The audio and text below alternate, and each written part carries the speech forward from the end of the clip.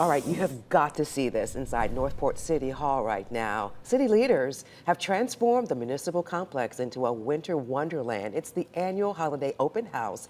Virtually every room, including the foyer of City Hall, is decked out with all things Christmas: fake snow, garlands, Christmas wallpaper, and characters ranging from the Grinch to Santa. And today, only today, the public is invited to take a tour and enjoy the festivities, and it's free of charge. It's open at 5, so you better hurry. We started this idea in 2021, and it started out really small. I said, we're going to have cookies and cocoa with Santa. Well, that turned into having 1,200 attendees the very first year. And we learned that the community is really hungry for family-friendly events.